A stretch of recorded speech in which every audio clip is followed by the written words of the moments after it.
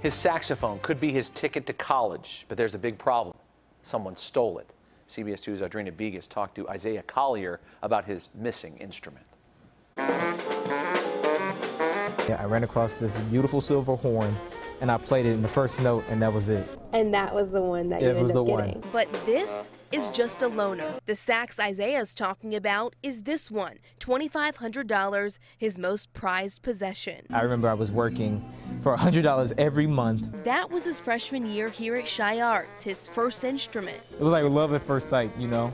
It was like, I just know this is how it's gonna be forever. Forever ended this week. I went to the car, and I opened my door, and I'm looking in, I'm like, where's my horn?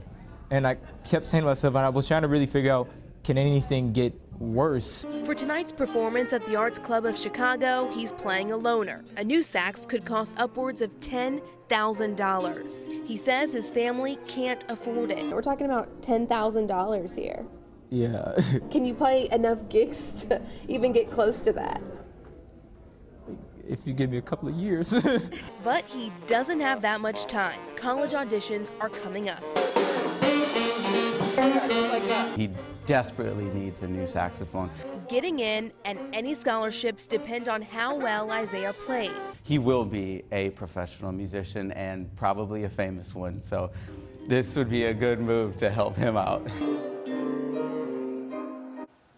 He's so good. Isaiah is checking pawn shops, crossing his fingers, hoping his sax will show up. Meanwhile, Rob, others have started fundraisers to try and help him. The instructor said it'd be a good guy to sort of invest in. Yes. I was shocked. $10,000. He's applying to some of the best art schools in the country. It's a lot of money, but that's what he needs at that level. It's amazing. I had no idea they cost that much. But Me either. He's prodigious, isn't he? He's awesome. All right.